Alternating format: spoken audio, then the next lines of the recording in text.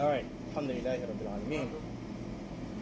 I'm so happy. Alright, so without further ado, the brother's about to take a Shahada. So you know what it means to take your Shahada? Yeah. It means that you are Allah is the greatest. It means that the grill is closed. Yeah. No, the whole kitchen is closed, yeah. No problem. So it means that you believe sincerely in your heart that there is no God but the one and only God, Allah. Allah is the name of the creator of everything. You believe that? You believe that? And then the second part of it is that you believe that Allah has sent numerous messengers, prophets and messengers. He created our father Adam. He sent Noah. He sent Abraham. He sent Moses, Aaron, Jesus, and the final prophet and messenger, Prophet Muhammad. Muhammad, peace and blessings be upon him. And the people during the times of those prophets and messengers, they had to follow those prophets. So people during the time of Jesus had to follow Jesus. People during the time of Moses had to follow Moses, so on and so forth. Now we're living in the end days, the time when Prophet Muhammad conveyed the message. So we have to follow Prophet Muhammad. And when you follow him, you go to paradise. So you believe that he's the last messenger sent by God. You're hesitant. No, because I was confused. I was looking over that. It's okay. When you take a Shahada, you can learn more and more and more. You can follow me on TikTok. I'm doing lessons on TikTok. You believe both? You believe these two things? Alhamdulillah. So now you're ready. So when you take your Shahada, which is you're declaring what's inside of your heart, you're bearing witness to and you're testifying what's inside of your heart. When you do that declaration, all of your sins will be forgiven. All of your sins will be forgiven. It'll be as if you are a newborn baby. And because you were Christian before that, you had followed a previous message before accepting this message, the final prophet, all of your sins won't just be forgiven, but it'll also be good deeds. You'll be like a newborn baby. You'll be fresh. Like the day that you were born. Are you ready? All right. So I'll say it in Arabic. You repeat after me in Arabic, and then afterwards I'll say it in English. Saying it in English is enough. But if you want to say it in Arabic, okay. I'll try. So, Ashhadu an la ilaha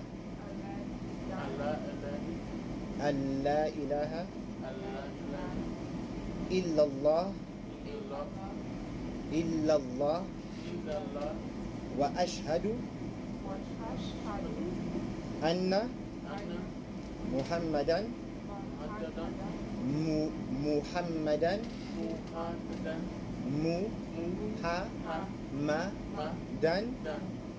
Rasulullah.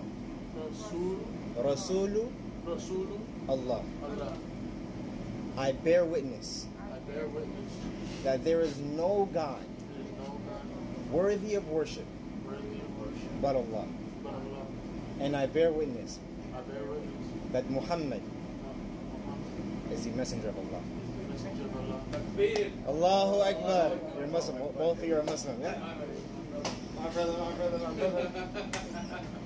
My sister, I can't touch you out of respect to you. The sister that you saw just now that walked out, the girl with the red braids, she Muslim. She became Muslim a couple of months ago. So inshallah, we put you guys into connections. You guys watch my videos. I'm going to start a new series for Muslim sisters, how they can learn Islam, so on and so forth.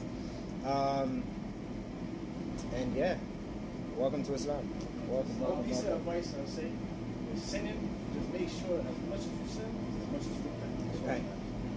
Now you have a direct relationship with the creator of the heavens and the earth, the creator of the bees, the seas, and the bees, the trees, and the seven seas. Like the guys, the land, water, and air. Everything. If you need anything, put your hand up, pray to God. Exactly.